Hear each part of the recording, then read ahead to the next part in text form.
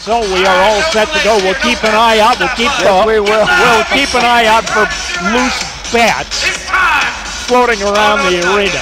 That could be very interesting. Indeed, I picked up the flight of the bat. It's over near the giant north end curtain. Probably, I would guess, looking for a way out of here, but this is a big building to find your way out. It is a big building. He might be looking for the proper section for his ticket. I don't know. There he goes. Oh, hey, and the Mad Ant just tried to catch him. Not getting any help from Mike Muscala. And everybody's trying to duck out of the way.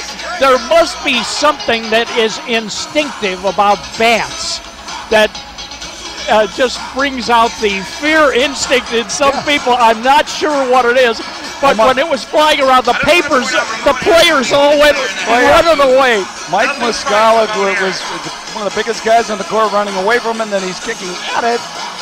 And Jeff Potter took a run at it. Did we get him? Nope, we missed him, but they knocked him down, and they've got him. Ladies and gentlemen. Please don't try this at home. Yeah, I would agree with that.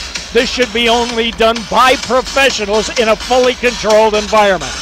Do not attempt to do this at home. Now, how they're going to handle this bat thing, I don't know. But we could probably use a Batman utility belt right here. Did they get him in the little? They got him in the little net there, and then they'll go ahead and take him outside. Well, no, he got away. You're kidding me. He's right here. Geez, he's right back again. Well, they thought they had him, but the bat faked him out a little bit. How about this?